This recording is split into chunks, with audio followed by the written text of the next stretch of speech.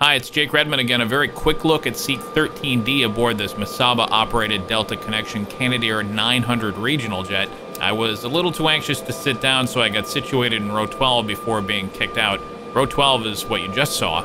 Now, onto the right seat in row 13. You can see the seats here are showing a little bit of wear and tear, and that the window seat has a very short armrest, which could be a little annoying. The seats are definitely slimmer than the already narrow regional jet economy fare thanks to the tray table and the armrest, so if you're of any size, you may find these extraordinarily uncomfortable.